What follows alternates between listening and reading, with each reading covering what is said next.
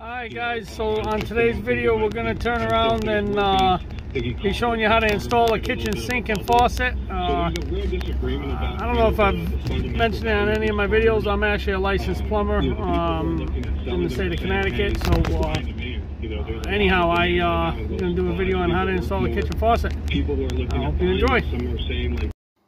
Alright guys, so what you got to start off doing when disconnecting a sink, disconnect all the drainage from it,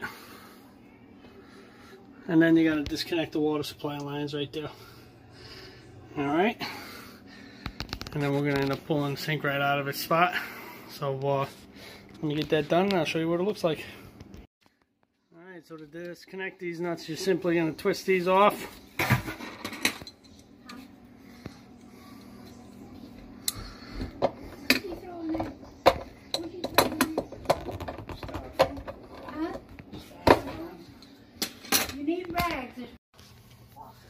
Alright, and then you're going to take that nut right there off and that nut right there off. Make sure the water's off. Turning it to the right to shut the water off, and righty tighty, lefty loosey for the nuts. Alright guys, we got all of it disconnected now. Now we just turn around and lift the sink out of place.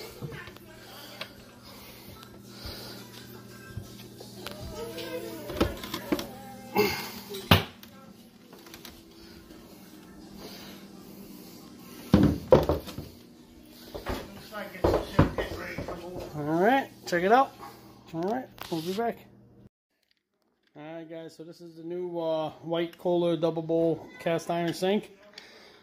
Moen faucet. So you're just going to slide it into the hole. And then you're going to put the two lock nuts on those two threaded shanks right there. Be right back. Alright, so you're just going to make sure that those are tight. I'm going to put a wrench on it. Another thing is, make sure when you turn the handles on, they go in towards the faucet. You don't want to accidentally put it on backwards. Alrighty, and next thing up is going to be the supply lines. Tighten up those two gray nuts and then the supply lines. We'll be right back. And you're going to put those supply tubes on.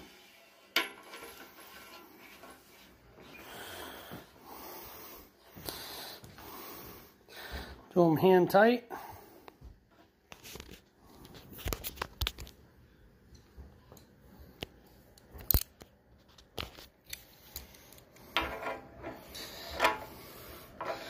And crank them on.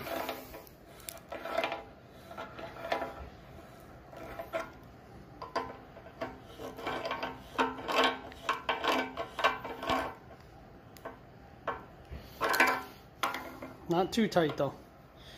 Tight is tight, too tight is not good. Alright, we'll be back.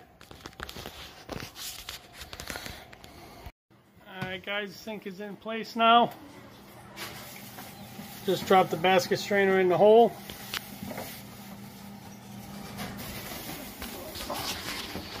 You can see it's right there. I'm going to put the rubber gasket first, then the paper gasket, and then the cup.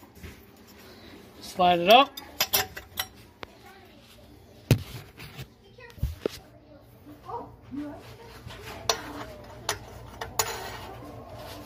And then you're just tighten that nut. Alright, we'll be right back. Alright guys, so she's all put back together. Got the P-trap going into the double waist, into the T in the center. You got your basket strainers and you got your water lines hooked up. I'm going to turn it on and test it for leaks. When you first turn on your faucet, take your aerator off. That'll just unthread. And then you're going to turn it on nice and slow. We're going to turn the valves on underneath first.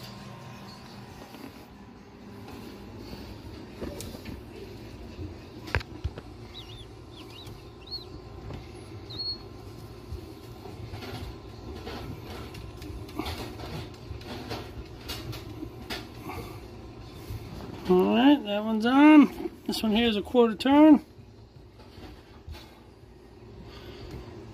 Okay, you got your water on. No water leaks. You got your aerator off.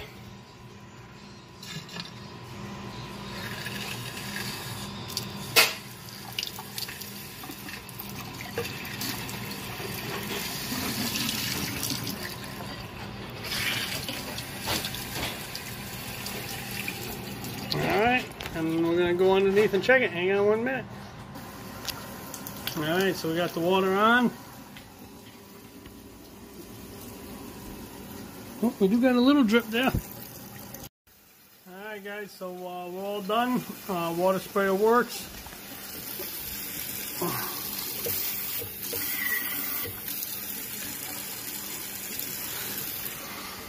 Well, that last thing I always do is I always take the model of the faucet and I stick it right on the door. Right there, just so you always know what model faucet you got, in case you ever need any parts. Again, no leaks. Tested out the dishwasher, and that's good. Put some electrical tape over the metal band on it so that when people are reaching in there, they don't get cut by that metal band. And we're good to go. Any questions, let me know.